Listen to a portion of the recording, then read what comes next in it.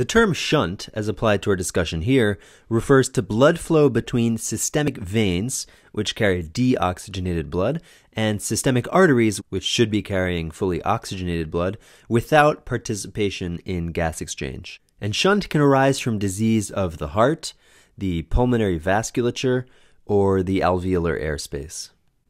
One of the key attributes of a shunt is that it does not respond to supplemental oxygen. So why is that? It's because the supplemental oxygen cannot reach the blood that's shunted past the alveoli. And the remainder of the blood that's not shunted is essentially already fully saturated, so the supplemental oxygen doesn't add much to that blood. Now, a small amount of right-to-left shunt, which we call physiologic shunt, is normal. And it results from certain vessels that supply the bronchi and the ventricular myocardium that drain their deoxygenated blood into vessels carrying oxygenated blood. So a little bit of shunt is normal, but right-to-left shunt can be increased in a number of disease processes. Total atelectasis, which you can see with a pneumothorax, or complete alveolar filling, which you can see in a severe pneumonia, both cause shunting by complete elimination of alveolar ventilation in some area of the lung that's still receiving blood flow.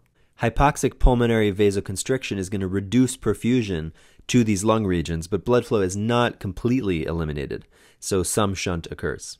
Right-to-left shunt can also be increased by anatomic derangements, such as pulmonary arteriovenous malformations, in which the blood bypasses the capillaries that line the alveoli.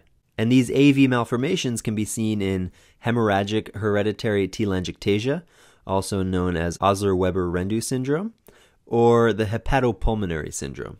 And finally, right-to-left shunting can also occur within the heart, across a patent foramen ovale or an atrial septal defect, if the right heart pressures are elevated, which you can see in severe pulmonary hypertension, because if they're not elevated, the flow is going to go from left to right.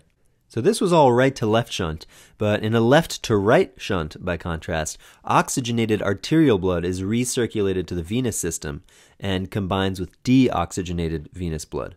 And this kind of shunt can occur within the heart through atrial septal defects or through arteriovenous dialysis grafts or AV malformations.